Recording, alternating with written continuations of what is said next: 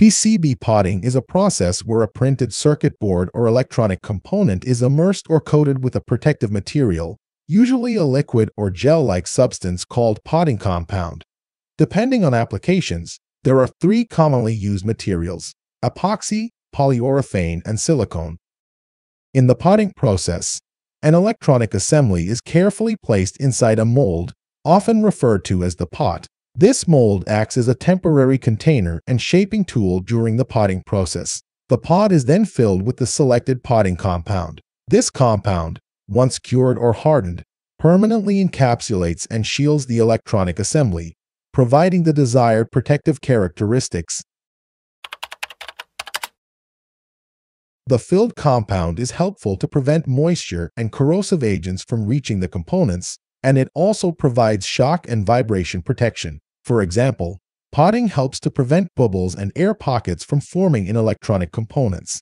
Bubbles and air pockets can reduce the thermal conductivity, mechanical strength, and electrical insulation of the potting material. They can also create voids that can trap moisture and other contaminants.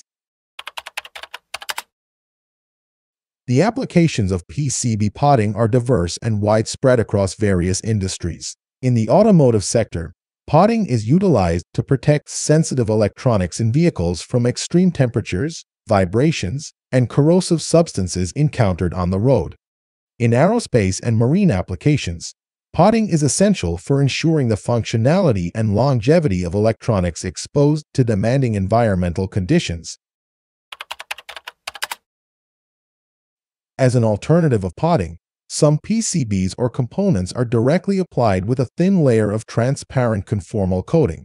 So, both act as the barrier providing protection. How to weigh up the two protective solutions? Thickness is a key factor that determines the protection strength of both conformal coating and potting.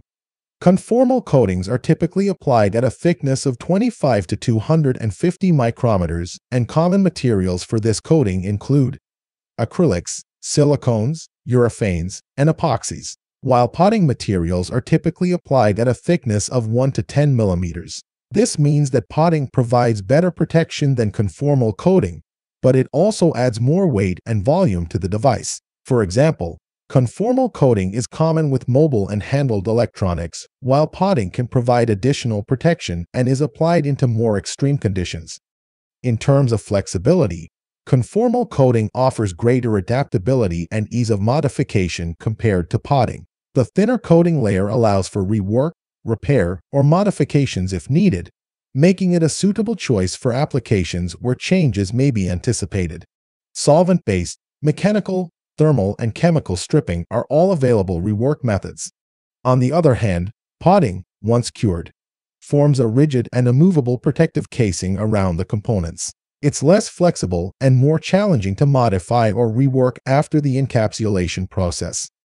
In summary, potting is preferred when maximum protection is crucial, especially in harsh or extreme environmental conditions. On the other hand, conformal coating strikes a balance between protection and flexibility, making it suitable for applications where modifications and adaptability are important, and weight and volume are constraints. The choice ultimately depends on the specific needs and priorities of the application.